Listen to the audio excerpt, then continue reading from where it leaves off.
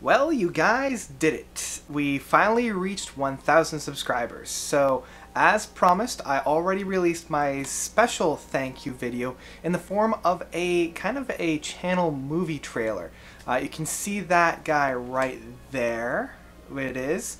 And I'll also leave it in the end card as well. But for the other videos that I promised to do, I was going to go through each of these cubbies and talk about the albums that I have in there. And first up, I'm going to start with this cubby right over here. And how I structure my music is mainly by feel. By genre, by feel. So, I mean, most of my records are progressive rock, but as we all know, progressive rock has many facets to it.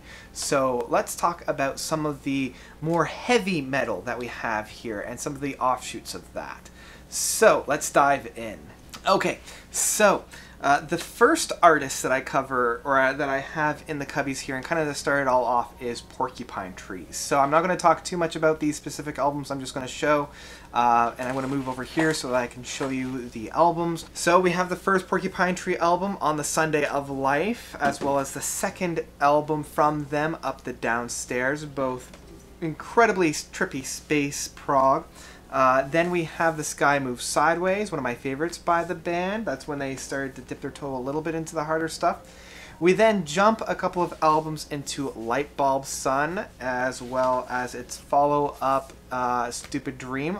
This one is still one of my favorites by the band, just with Stupid Dream and just the trip that it goes through. And then we skip a whole bunch, or at least the next two, and I'm sad to say that we skipped those. But we do have Fear of a Blank Planet, probably the major masterpiece that they have. And finally, I'm going to actually take this guy out because this is where it would fit in. I have the box set of the live performance that they put out right after Fear of a Blank Planet. I can never pronounce that. Anesthesize. Yeah, so it's got the entire Fear of a Blank Planet as well as Neil recurring. And then some of the standout tracks like Dark Matter, Drown With Me, Cheating the Polygraph, Half-Life. Fantastic live recording, probably one of my favorites from Porcupine Tree. Next up, we have Steven Wilson's solo career, starting off with Insurgents, the first one. The follow-up with Grace for Drowning. Yeah, this just moved me. Then we have The Raven That Refused to Sing, an amazing, amazing album. In my mind, probably his best. And then we have Hand Cannot Erase, as well as the EP of 4.5, 3.5, 4.5, something like that. A really great addition. So that is all of the Porcupine Tree and Steven Wilson stuff. Now, a logical progression from there is the Opeth side of things. So for Opeth, we start off with Orchid, their first album. Then we go to Morning Rise, the second one. And then finally, My Arms, Your Hearse, or what is that? Yeah, My Arms, Your Hearse, that's right. And actually, it wasn't until I got the full disc that I realized that there's a face there, and it's really creepy, and it's all like Ghost in the Shadows type of thing.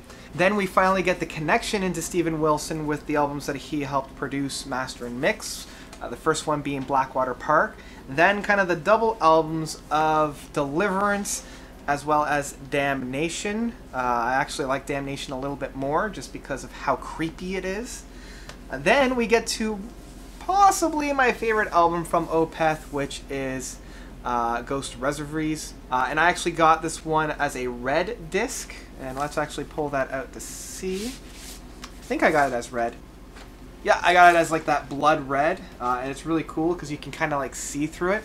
I wish I had gotten the brown, because the brown matches the album cover a little bit more than the red. I feel like red matches more for Still Life, but still color vital, not going to complain too much. Then I have the live performance of the Roundhouse tapes, which is always fun. And this is actually, this next album from them is one of my first full vinyl albums. I got this back when it was first released, and that is Watershed. This, as I said, is one of my first albums, and you can see how old it is with the vinyl imprint there. I played this way too many times. Then we get the Divergent album, or I guess the true watershed of the album, which is Heritage. Still some fantastic moments on this side. I know it splits the fans. Then we come to, even though I say that Ghost Reservoirs is my favorite, I think actually this one might be Pale Communion, just with how proggy it is. I love me some prog.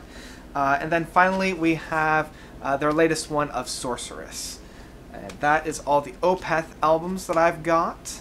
Next up, after all that, we have Between the Buried and Me, and the first album I have from them is actually Alaska. I don't have a lot of their previous one just because they're a little bit too crazy within the metal and not too much on the prog, and Alaska is where they started to really try their hand at prog. And speaking of, we have their full-born progressive technical metal album of Colors, as well as the live performance of Color. I got this one on the International Record Store Day 3 or 4 years ago. Anyway, a great performance. Then we also have one of my favorite albums from them, The Great Misdirect, which kind of gets overshadowed because it's sandwiched between their two kind of biggest Goliaths. But I love Swim to the Moon. It's probably my favorite album or favorite song by them. Then we have the Parallax Sequence Part 2. I wish I had Parallax Part 1, but I just haven't been able to find it. And then finally we have Coma Eclectic, the latest album from them. Still not quite sure how I actually feel about this one, actually. Not gonna lie, I'm not quite sure how I feel about it. Next up, we have one of my favorite sludge metal acts. I've got Baroness. Yellow as well as green. It's the double disc that they put out, yellow and green, as well as their latest release of Purple. Purple is what I first heard from them, and then I went back and I just fell in love with yellow and green.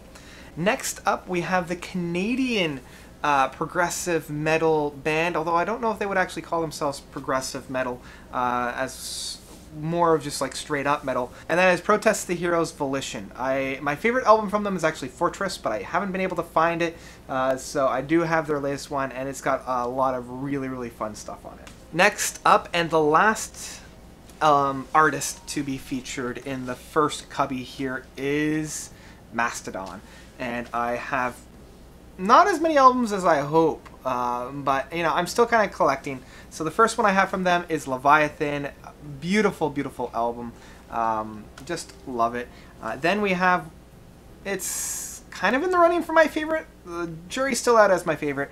Crack the Sky. This is actually what got me into Mastodon. If it wasn't for this album, I probably wouldn't really care too much about them, but this album just did it for me, and I love it. Next up, we have The Hunter. People are split about this album. I dig it. I like it. Not my favorite album from them, but definitely has some really tasty stuff on it. Then we have Once More Around the Sun, another album that's kind of divisive. I enjoy it. I actually like it more than The Hunter. It has some of my favorite songs from them, but it is kind of all over the place thematically, so I'm not quite sure. The jury's still out. And then finally we have their latest album, and I was talking about it in a previous video as well as I reviewed it, The Emperor of Sand. This is the other album that's kind of running in my favorite albums from them. Just a beautiful album, one that I love, and I don't know if it gets the love that it deserves. Hopefully it will mature with age. We'll see how it goes. And then finally, being the last album of this, I have The Congregation by Leprous. This is one of my favorite new progressive rock bands, or progressive metal bands out there. Kind of dipping their toe into the gent a little bit, but I love how darkened they are and how gritty they are. And this is my favorite album from them, and I'm really looking forward to their next one.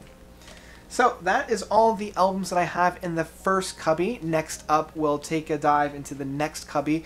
That one starts off in a progressive metal vein and then kind of ends up in a stranger vein. So look out for that. I'll post that next week. But that's about it from now.